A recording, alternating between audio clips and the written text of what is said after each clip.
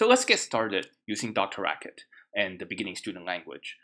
The main basic thing to know about programming in general and programming in the beginning student language in particular is that it's very much like using a calculator.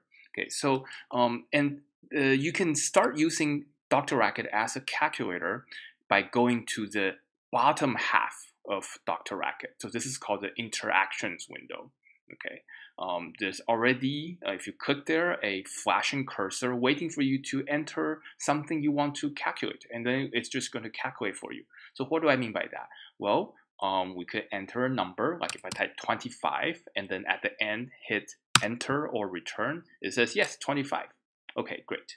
Well, what if I actually want to calculate something, like make an arithmetic operation? Well, here is how you make any operation happen in the beginning student language. Okay, this is going to be what we'll be doing a lot in the rest of the class, so pay attention. To make any operation, let's say I want to subtract something from 25. First, type the left parenthesis, and then type the name of the operation. Like here, it will be subtraction, so type minus, that's just one key, and then put a space, and then put what input you want to give to this operation. So I want to give 25 as the input to this operation. So I'm going to put 25. But I also want to subtract something from 25. So I'm going to put another space. And then let's say I want to subtract 20 from 25. Okay. And then finally, I'm not done yet, put the right parenthesis.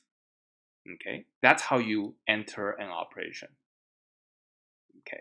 And now when I hit enter or return at the end, I get the result of the subtraction, which is 5.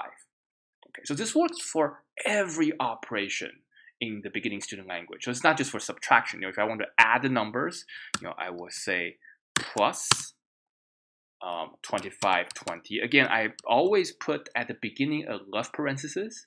That's also sometimes called the open parenthesis. And then the name of the operation, and then what input I want to give to it with spaces in between, and then finally the closing or right parenthesis. Okay, and when I hit enter, I get the result, which is 45. Okay. And you can do multiplication, like if I want to multiply, that's the star or asterisk. That's a symbol for multiplication in the beginning student language.